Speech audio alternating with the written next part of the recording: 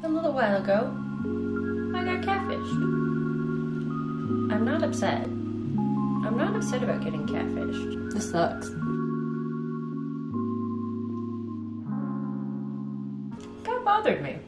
I got catfished at the end of last year. Of all the things that happened to me in 2020, getting catfished hurt the least.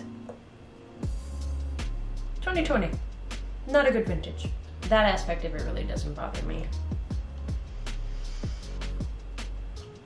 What bothered me is the mirror it put in front of my eyes as to what I hadn't been doing with my own life.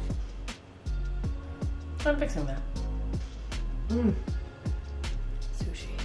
When I found the actual identity of the person whose photos had been used to catfish me, his pickup line, "You want to see my library?"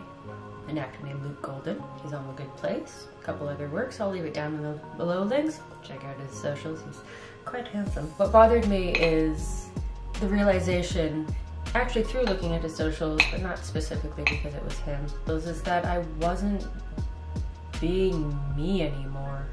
There had been things I had planned to do in my life that I just hadn't gotten around to and had forgot to plan it into my life. This poster, intentionally, is kind of corny. I'm kind of corny.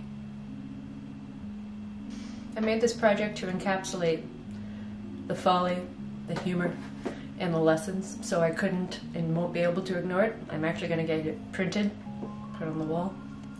It's printable. I'm only going to print it for me, but it'll be high def humility.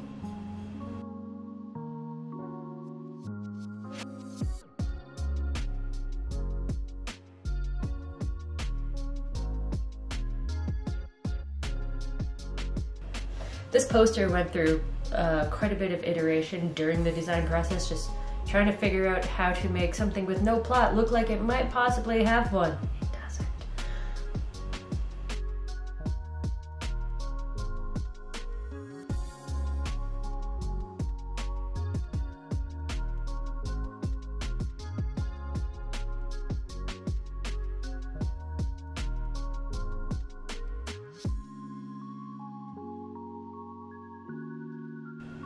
Getting catfish allowed me to refocus on myself. Haven't even had the inkling to go on an app and, you know, get catfished again. Apps suck. Or, you know, talk to a guy holding a fish.